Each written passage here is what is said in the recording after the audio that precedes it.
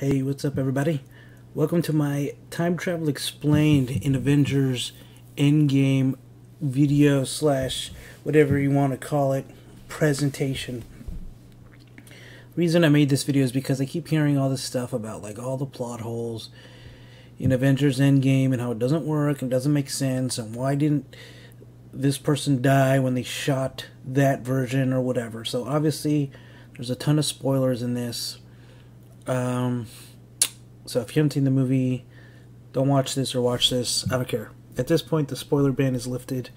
So continue on at your own peril. So first thing is timelines and changing the future.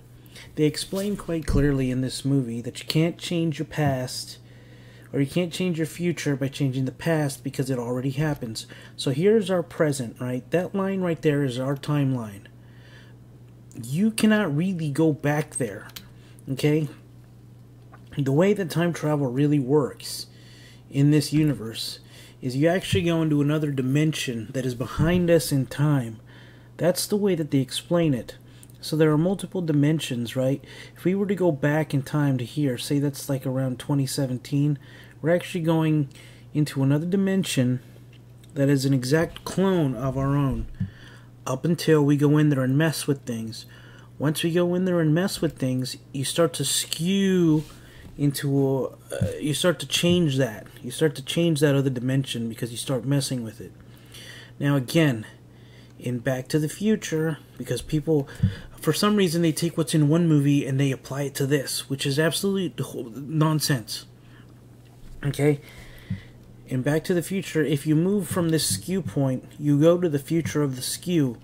That doesn't happen the way they do it in this movie. They say clearly, you just go back to where you came from.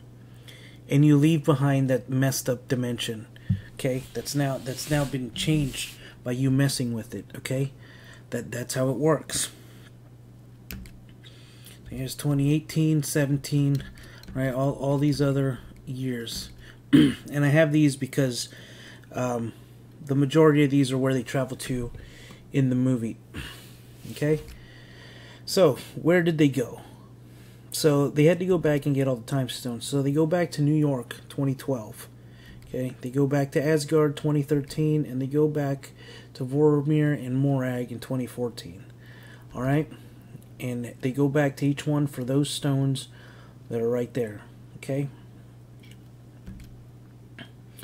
They leave from 2019, okay? Here are the different teams. You got Cap, Tony, Bruce, and Ant-Man going to New York, 2012, for the Mind Stone, the Power Stone, and the Time Stone. You got Rocket and Thor going to Asgard for the Ether. And then you got Gamora, Rhodey, Black Widow, and Hawkeye going to Vorag and Vormir for the Soul Stone and for the Power Stone. Now, a lot of people say, well, why didn't they just teleport to Vormir? The reason they didn't teleport to Vormir is because they explained very specifically in the movie that you have to have been there before, okay? The time machine not only teleports you through time, but through space, but one of you has to carry the marker for the location. Nobody here had been to Vormir. The only person that had been to Vormir that we're aware of are Thanos and Gamora is dead. However, Nebula had been to Morag, so that's why they all beam into Morag, and then they bring the ship, and then Hawkeye and Black Widow take the ship to Vormir. That's how that works. Now, back in 2014, there was also another Nebula, and they share the same Wi-Fi network, and we all saw what happened. We also saw that they screwed up getting the Tesseract in New York. So, as a consequence, Tony and Steve have to go back to the New Jersey secret base in 1970 to try again to get the Tesseract, okay? Also, Gamora gets captured. Or, I'm sorry, not Gamora, but Nebula. The Nebula from the future gets captured by because of the Nebula from 2014. Also, Black Widow dies. She dies for the Soul Stone. Now, I think there might actually be a way to bring her back, but that's a separate video. I'm not sure. I got to think out the logic a little bit better. So, once everybody's got their stones, all the teams come back to 2019, right there where the star is, okay? They're back there, back from when they came. Tony and Steve come back now that they have extra pimp particles. And Nebula steals the bracelet off of... 2014 Nebula steals the bracelet off of 2019 Nebula, and then she comes back and nobody recognizes her. Okay? When she comes back, she allows Thanos to come back, and on his ship are 2019 Nebula and Gamora. They come back to 2019. So all this leads to Thanos dying in the future. He's now dead, okay? He's gone. He can't go back. So, because all these people left, all of Thanos' forces left, it creates a skewed reality. This is independent, okay? This is independent of the consequences of what happens when taking a stone.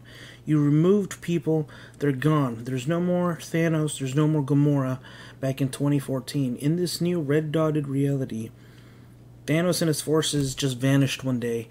No one knows where they went. And as a result, in that reality of 2014, in that dotted line reality, Thanos never gets the stones in this reality. However, Black Widow from the future, her corpse is still back there. Keep in mind, there's still another Black Widow from 2014 over on Earth, not this one, okay? And because Thanos never gets the stones in this reality, I think there might be a possibility to get Black Widow, but I'm not sure. Anyways, that's another video. Another thing that happens, in New York 2012, Loki gets the Tesseract, okay? So that also creates another skewed reality. So now we have two skewed realities, okay, that aren't identical to the first one because of their messing with it. Yes, you can put the stones back, but you're not going to undo the fact that Thanos went to the future and that that Loki escaped capture, okay? So Loki leaves with the Tesseract in the 2012 New York reality, okay? Keep in mind, some people, for whatever reason, think he's going through time, okay? He has the Tesseract. The Tesseract doesn't let you travel through time. He does not leave the reality. I don't know why people think that. All he does, the Tesseract just lets you teleport from one place to another, okay? You can teleport from San Francisco to Dallas. That's all it does. He just teleports out of there. He's still in the reality, but except now he's out there on the loose with the Tesseract. In this reality, there is Thanos. So maybe he goes and takes the Tesseract and gives it to Thanos. Because that was his mission in the first place, was to give it to him. So, some people say that this is where his show's going to kick in. I don't know. I don't know what's going to happen. So, now that that's explained, let's look at the Captain America plot hole. Let's look at everything that he did. So, first, he goes to Vorag and Vormir. So, he puts the stone back in the Power Temple. He arrives right at the second, or immediately after, Rhodey and Nebula leave. He strides right in, and before Peter Quill can wake up because he was knocked out, he puts it back. Okay? Also, then he goes to Vormir.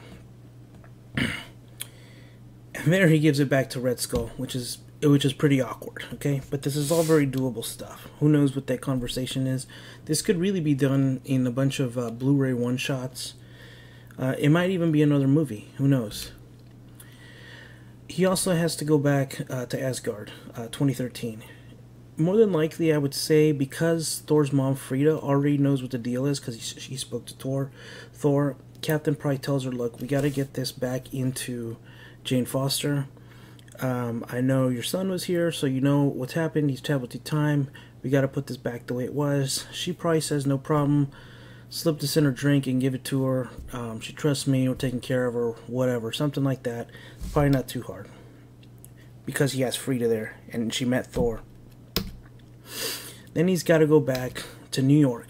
And Time Stone, he can simply just hand it back to the Ancient One. She spoke to Bruce. She's well aware of what's happening. Getting the spear back to Hydra might be a little bit tricky, but after Steve left, after the first Steve left out of the elevator, he might hide around the corner or something and be like, hey, here's a spear. I mean, I don't know how they're going to do it because he actually wasn't carrying the spear, he was carrying the stone. So I don't know where or how that's going to work. So the spear can be a little bit tricky, but it can be done. Yeah, he wasn't carrying the spear. So that is a bit interesting. Again, it could be part of another movie, but it's still not a plot hole. We just don't know how he did it. Then he's got to go back to New Jersey. I don't think this one's too difficult because in the movie he had called Hank Pym and he said, hey, inside of a briefcase there's a glowing cube, and they opened it, and then Hank runs off. So wherever he told him to run to, Steve can just set the case there and kind of like peer around the corner to make sure Hank Pym finds it. He finds it and then he takes it back. So Hank will do the work for him in that case. Okay. And you know, who knows, especially thinking back to the spear, he might have had there might have been more stuff inside that briefcase. Maybe a little fake spear. Well, who knows? Who knows? Okay, now here's where the plot hole, so-called plot hole, comes in that people want to talk about. Is Captain staying in the past? Okay? He goes back to the 1940s. So, and he stays there. More than likely he has help from Hank Pym or something. I mean, maybe he does talk to him. Who knows? But he has enough to get back there. Okay, he decides to stay there. So when he stays there, this creates an alternate 1940s, and he stays there till he becomes an old man, right? So this is the third skewed reality. In this reality, Steve Rogers was around, got married to Peggy Carter, had, who knows, maybe he had kids, he had a family, but he's back in the skewed reality. He is not in the first reality with the star up there that everything originated from. That's not where he is. But he has the coordinates to get back there.